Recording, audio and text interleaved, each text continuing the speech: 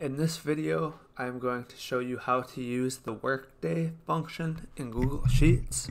What the Workday function does is it calculates an end date after a specified number of working days.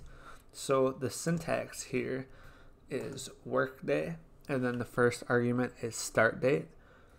This is the date that we begin counting at.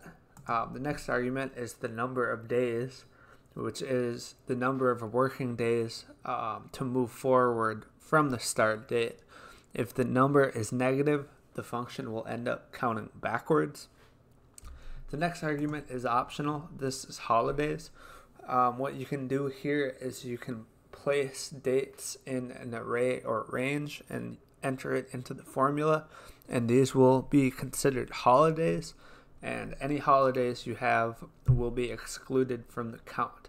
So just to show you how this works, equals Workday, and then I have my start date, and then I have my number of days.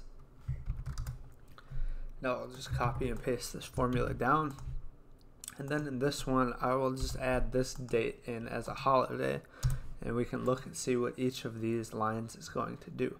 So in this first one, there's the start date of August 1st, and 10 days after that is the 13th.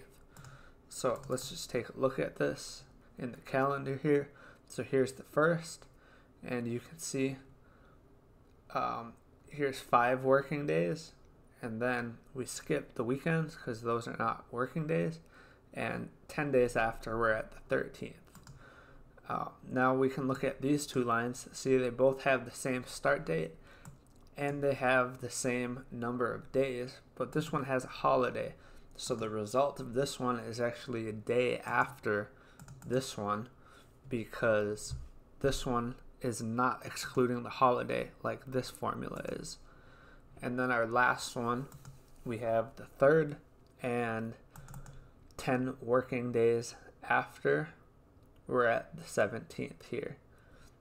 1, 2, 3, 4, 5, 6, 7, 8, 9, 10. So we're at the 17th because Workday will calculate an end date after a specified number of working days. So it excludes weekends, excludes holidays. So that is what the Workday function does, and that is how you use it. Just let me know in the comments if you have any questions. Thank you for watching the video. If you haven't already, make sure to hit the subscribe button. If you have any questions or content suggestions, just let me know in the comments, and I'll try my best to answer everyone.